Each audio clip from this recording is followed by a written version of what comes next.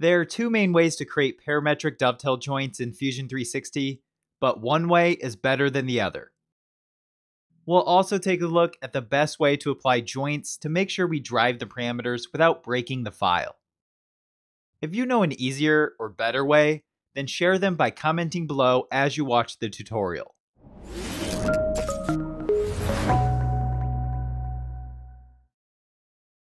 I've gone ahead and created user parameters that we can use as we set up the sketches. To save you time, you can grab my demo file with the parameters already set up. Check out the link below in the video description. To start, we'll create a new component for the tailboard. This will help us manage the assets as we copy the boards. Our initial board will be created with a simple 2-point rectangle.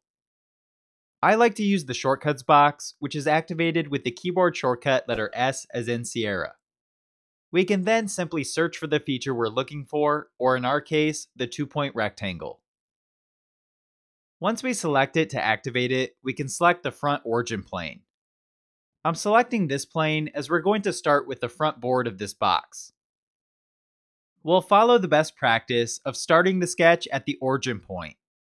After clicking the origin, we can drag the mouse out and type out the user parameter of box height for the height and box width for the width. If you need a toggle between inputs, you can simply hit the Tab key. We can then click to place the rectangle. Let's toggle open the Sketches folder in the browser. You'll notice the lock icon, which signifies we have a fully defined sketch. This is critical in making sure our model is parametric and predictable. We also want to keep our sketches as simple as possible. If you can, you always want to place objects in separate sketches. Let's flip to the Solid tab and activate the Extrude command. We'll then extrude this out to the board thickness parameter. Before we forget, let's also rename the sketch in the browser. Click once to select it and a second time to edit the field. And we can type out board.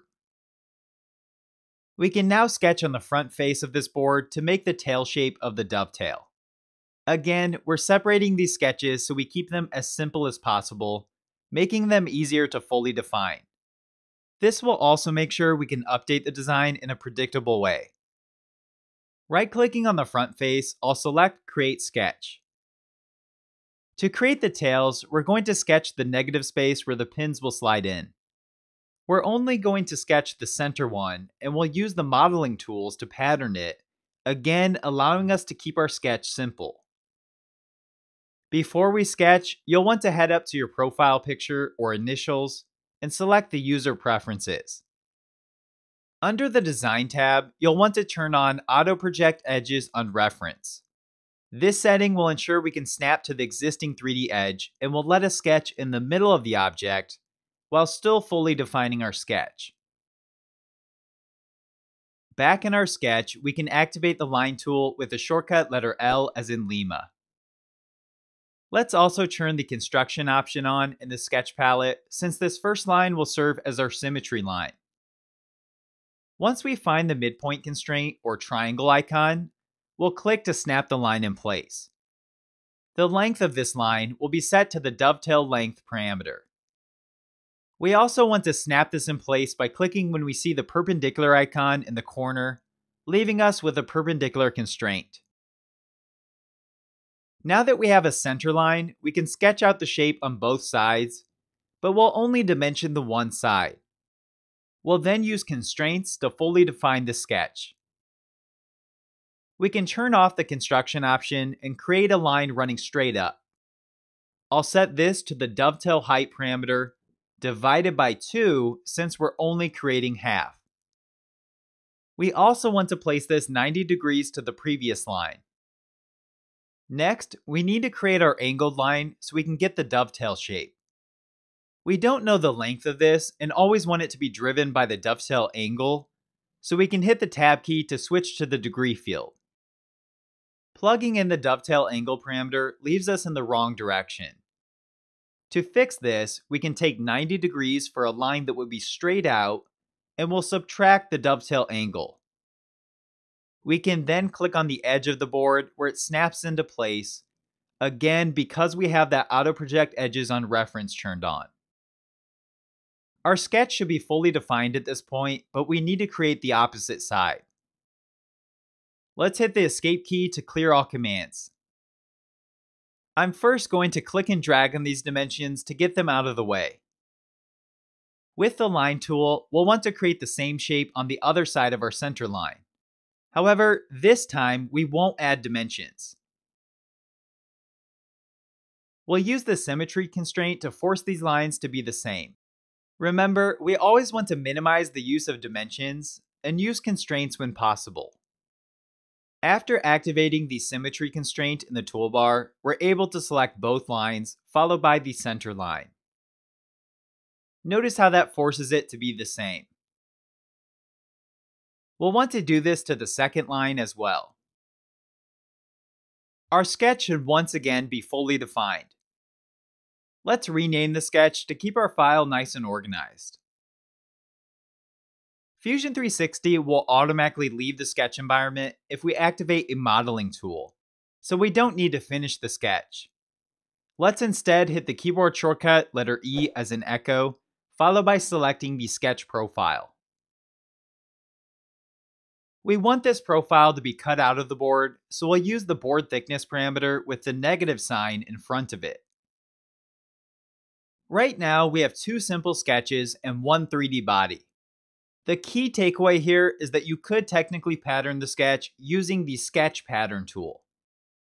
However, when possible, you always want to pattern 3D bodies, features, or components over sketches. That's actually where most people go wrong. They want to pattern the sketch, making it complex and more likely to break. Using the modeling pattern feature helps us keep the sketches super simple and lowers our chances of breaking something when we plug in different parameters. Before we pattern this cutout, we're going to mirror it over to the other side of our board. This will make our mirror feature simpler, putting the heavy lifting on the pattern command, which generally performs better. Let's first create a mid-plane construction plane to serve as the mirror plane. We can select each end of the board and click OK.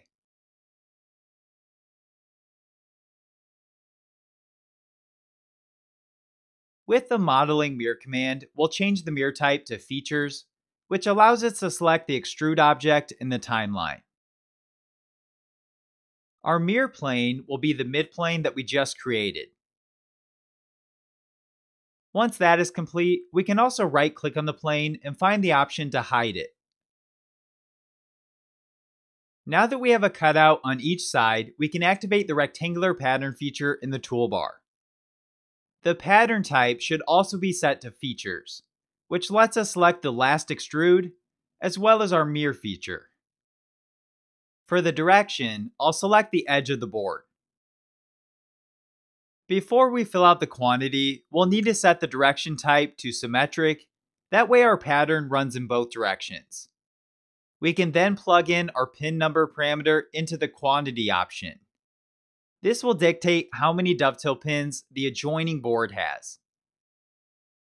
If you look at the standard dovetails, you'll find there are usually half pins on the outside. With this in mind, we'll want to set our distance so the pattern ends up with the last cutout being only half the shape. Our box height parameter is currently set to 5 inches, so I'm going to set the distance to box height divided by 2, which should correctly space out the 5 pins. The good news is that we've now done the hard part. Making the board with the pins will be even easier as we can quickly reference the existing geometry.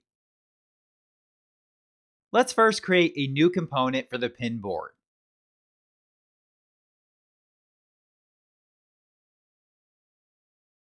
Again, we'll start with a 2-point rectangle from the origin point of the front origin plane.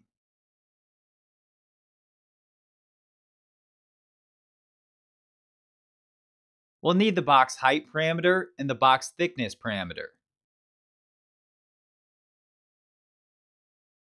With the extrude command, we can make this run back the distance of the box length parameter.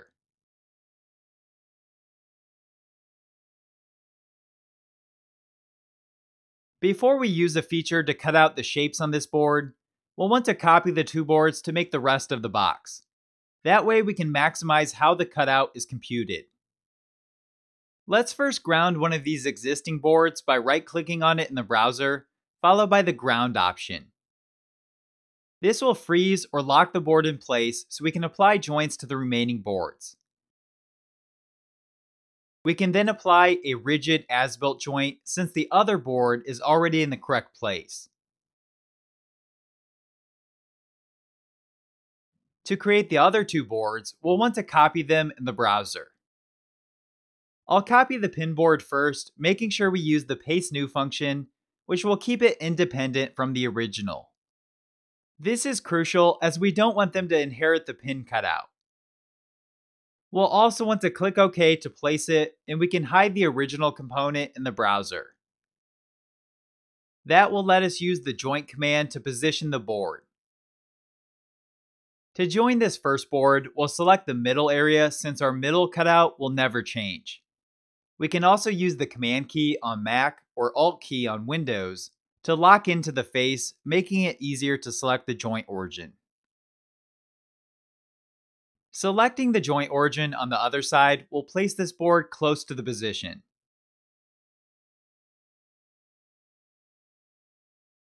Again, the goal is to make sure our board is joined here, no matter what our parameters change to.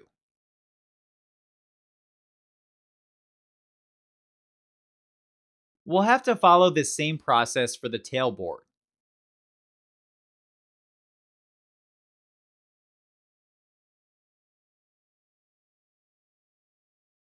This time, I'll use the top inside edge.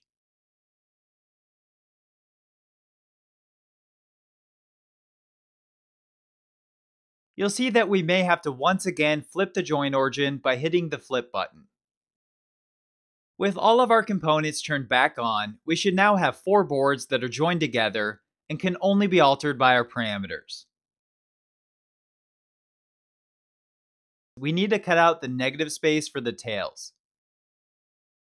With the use of the combine command from the toolbar, we can select the left side board as the target body and the front and back boards as the tool bodies. Of course, we also want to cut this object out, so be sure to change the operation to cut.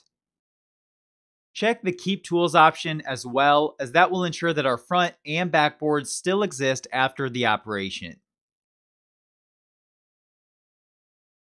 Notice how clear the dovetail on the left is compared to the one on the right. We can also check that things are cut out properly by hiding the other components.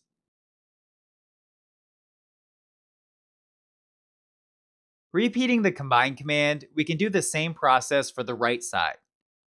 Remember, we want to use both tail boards as our cutting tools. Our dovetail joints are now complete and we can test the user parameters. Perhaps we want our pins to be smaller. We can simply change the dovetail height to 1/2 inch instead of 3/4. We could also change our degree from 14 to 17 degrees. We can also change the width or length of our box, and the board should remain joined together. Utilizing these parameters can help us explore dovetail styles or dimensions before trying them in real life. To summarize this video, make sure you keep sketches as simple as possible, and when possible, use the modeling commands over sketches. Thanks to all the new patrons who joined in the last 2 weeks. Karina, Phil, Josh, Tom, both Michaels, Gary, Hans, Joe, Chamberlain, Chris, Antoine, and Bill. And thanks to those who supported the channel via my Buy Me a Coffee page, Clem, Joseph, and the anonymous contributor. I appreciate all of your support, as this helps me continue to invest in my equipment to make all the tutorials even better. Be sure to hit the like button if you learned something in this video. Then click on that playlist in the lower right hand corner to watch more woodworking tutorials.